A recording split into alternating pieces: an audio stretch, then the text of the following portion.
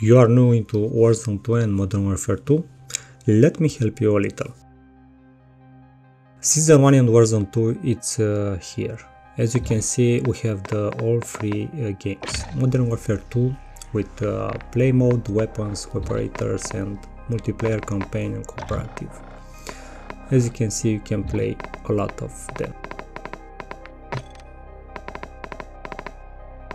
The campaign, the cooperative. We have the weapons, the multiplayer loadout, the operators, the spec and the core tag, the battle pass with all its sectors. If you have problems into unlocking one, all you need to do is to unlock 4 of those, and then all you have to do is to unlock the top character. As you can see, it unlocked. The customize, where you have the loading screens,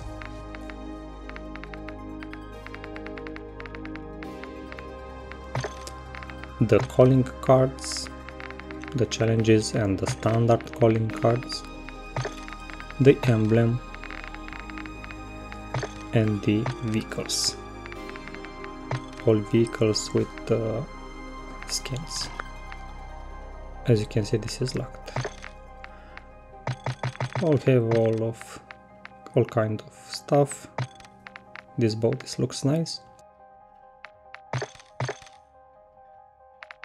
And the store, where you can buy Call of Duty points, and also you can buy with those points bundles. Let's see this bundle that includes Jungle Stalker and Mud & Guts, a hamster. Oh, like nice.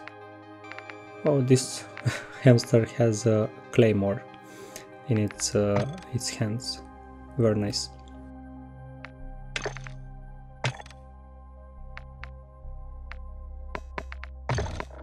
Let's go to Warzone 2 DMZ. This is a beta. There you have the deploy, the weapons, operators, battle pass and the store, like the Modern Warfare 2. In this lobby you can see the missions you have to complete. The faction missions, I have one more, the Storm the Stronghold. I need to acquire Stronghold, keycard, enemy and extract the White Lotus. After that you can go to White Lotus and Black Lotus after that.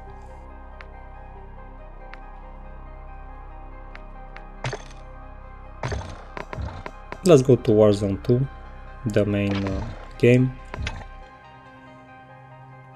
There we have the Battle Royale quads, duos, trios and unhindered Battle Royale trios. We can team up with other teams. We can have a 6 players team or 9. And of course Battle Royale solos, where you play for your life. We have the weapons, the loadout. I have a custom loadout with M4 and Hurricane. There we have the tactical and the perks. For the perks I'll make another video in which I will explain to you the perks, every perk.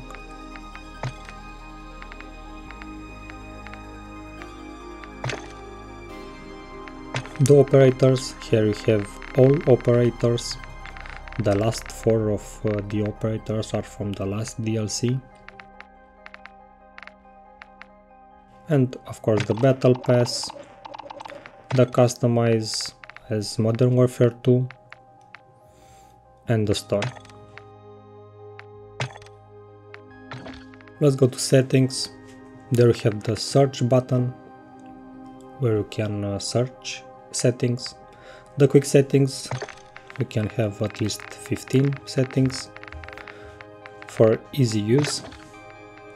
The keyboard and the mouse, the gameplay and key bins.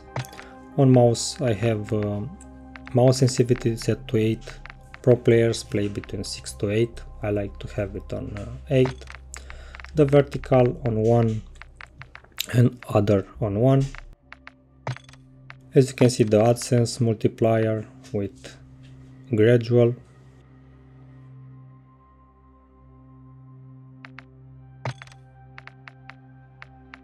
Add sensitivity type to relative, and so on. Mouse calibration, I have my mouse acceleration 0 and mouse smoothing on off.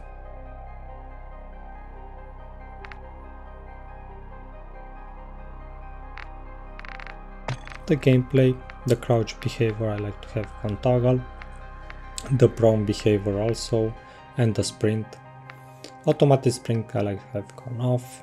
Tactical sprint behavior, I like to have it on a single tap sprint, I play on shift key. Automatic airborne mental, I like to have it on partial, and the share slide and dive inputs on independent. The movement advanced settings, the walk behavior on hold, the walk speed on I like to have it on slow because I don't like to be hit by another players. The sprint door bash on. If you don't want to bash the door when you go into a building, you can have it on off. The ground metal. Also the parachute auto deployment, it will help you a lot if you have it on. The ledge hang mental behavior, you can have it on mental only. Change camera sharp input on sprint. Look key sensitivity on 1. Let's go further.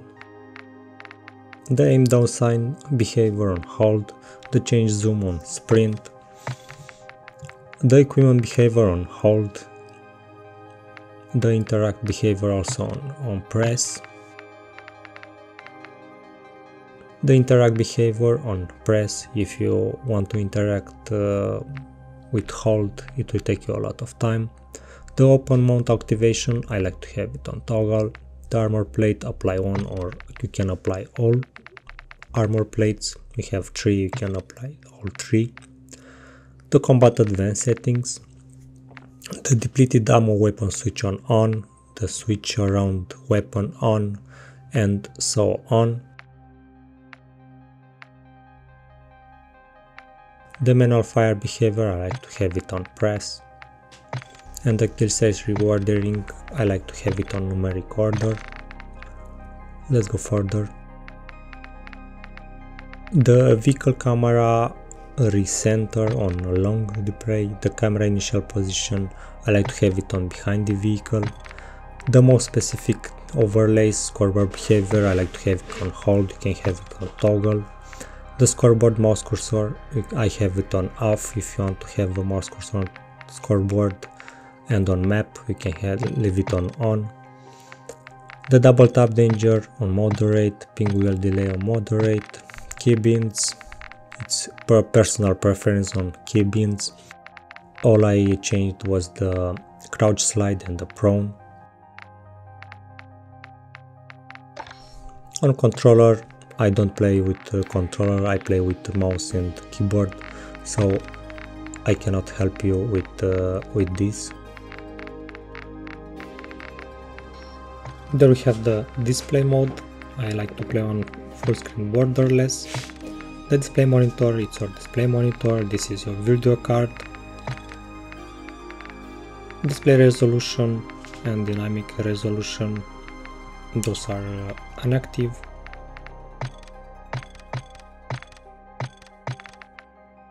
The aspect ratio, I like to have it on wide. If you play on a wide monitor on 32:9. The VSync and gameplay and VSync menus, I like to have it on off. It helps with my FPS. The custom frame rate limit, I like to have it on 300 because I have a good video card. Also the menu custom on 100 and autofocus custom frame rate on 30.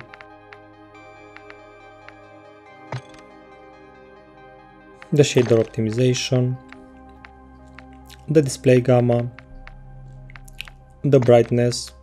You can have this on barely visible in the middle. The constraint mouse to game window, I like to have it on off. Also the focus mode. The high dynamic range HDR, I like to have it on off. I recommend to you to have it on off because this will help you improve your visual and FPS. On quality, I like to have it on custom. Upscale beam sharpening on NVIDIA DLSS because I have an NVIDIA video card. On the NVIDIA DLSS preset, I like to have it on balance between performance and quality. Also the NVIDIA DLSS sharpness on 82, the video memory scale on 90, the texture resolution on high, and all of this. As I said already, I have a good PC. If you have problems into FPS, I recommend to you to give it a low settings. Bullet impacts, I like to have it on because I like to see the bullet impacts. It helps you identify where your enemies are shooting. The terrain memory, I like to have it on max.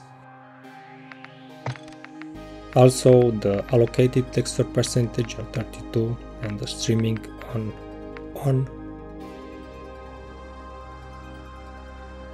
You can have a daily limit. The streaming quality on normal if you are streaming. Also the water casting on. The shadow map, I like to have it on normal. If you want extra details, you can have on the last setting. The spot shadow on high. The particle lighting, I like to have it on ultra. Ambient occlusion on both, I like to have on ultra quality. This is those are not settings for low end PC. Those are for some medium PCs settings. Depth of field, I like to have it on off. Also the world motion blur and the weapon motion blur, I like to have it on off. And the film grain on 0. The view, the field of view, I like to have it on 130. Adds field, I like to have it on affected. As you can see, your image is narrowed. The third person field of view on 80, and the vehicle, I like to have it on wide. First person, third person, default settings. Also the default camera. On audio mix, I like to have the headphones, master volume 72, music volume 4. I don't like to hear the music. The hit marker volume on 50 and your device system default. The mono audio, I like to have it on off. It splits between left and right audio channels to provide directional sound.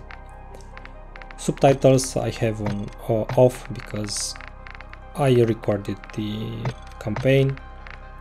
Subtitle size, if you have some visual problems, you can have it on larger. The voice chat on, so off if you want to chat with your party.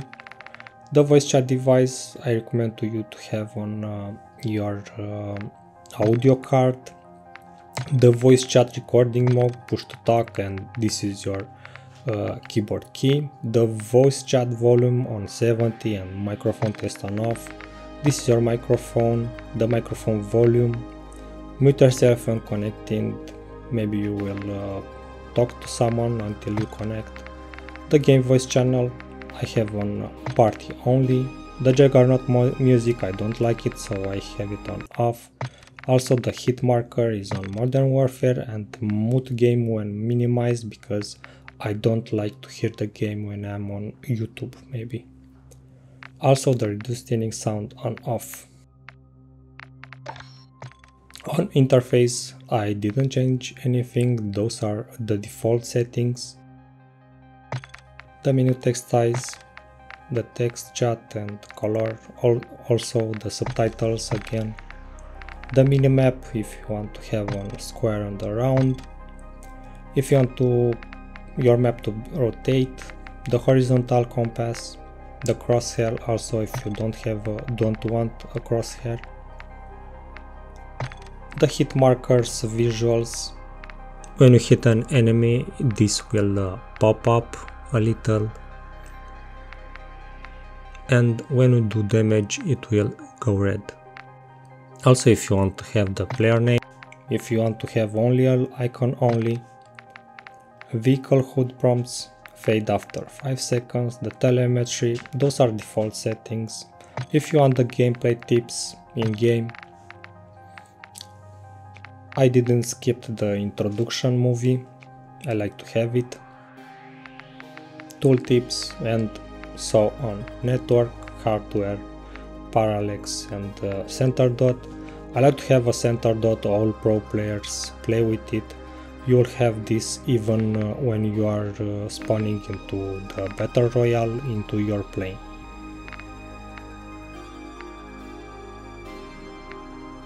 System key behavior on operating system.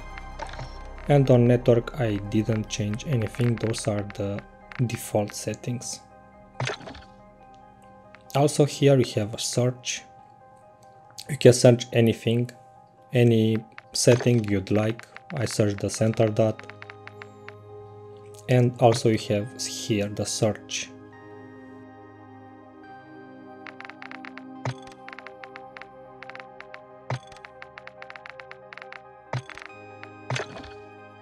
And now let me give you a quick tip. If you have lag input, go to your Call of Duty folder, callofduty.exe, right click and properties.